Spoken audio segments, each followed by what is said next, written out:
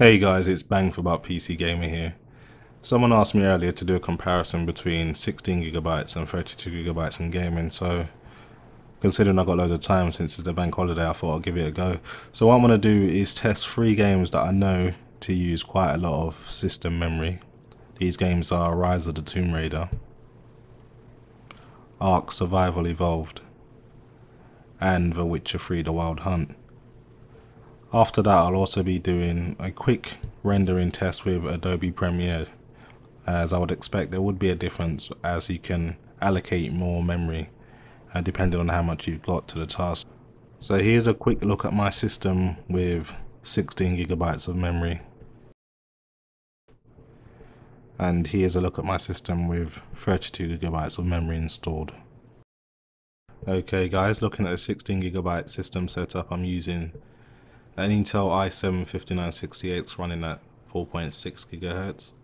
Memory's using 16GB of 2666 MHz Corsair Vengeance LPX DDR4, and I'm also using 1200 MHz on the core and 1953 MHz on the GTX 980 Ti, also using Windows 10 Professional Edition.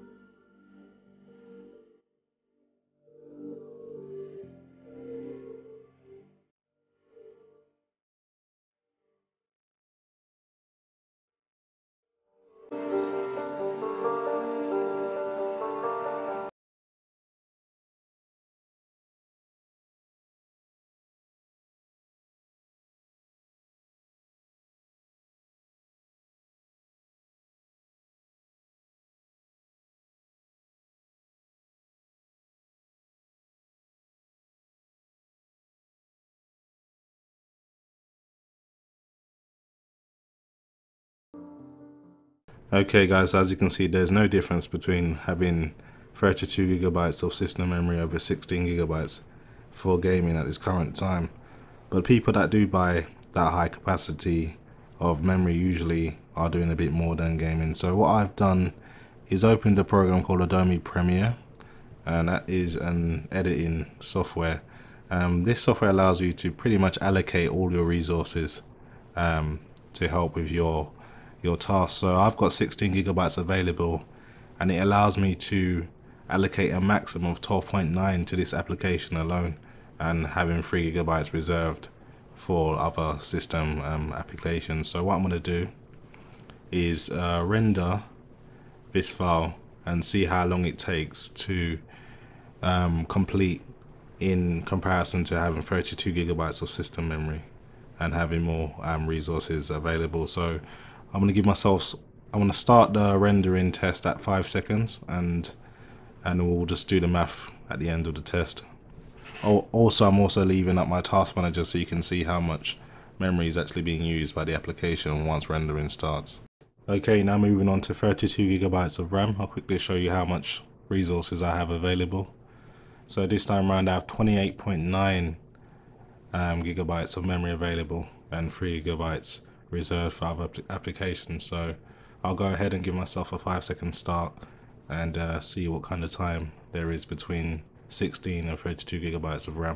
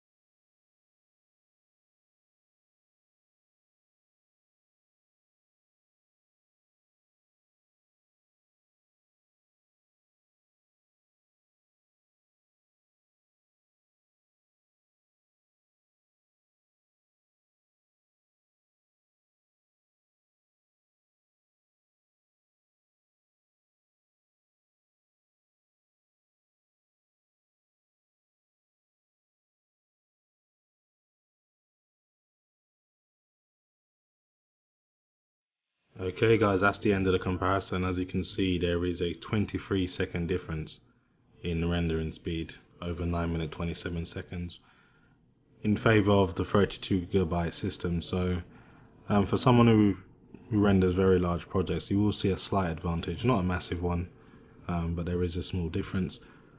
Obviously when it comes to gaming, there's no difference at all currently, because no game really uses more than 16 gigabytes of memory. So that's pretty much it guys. Hopefully you guys have enjoyed the video, and as always, thanks for watching.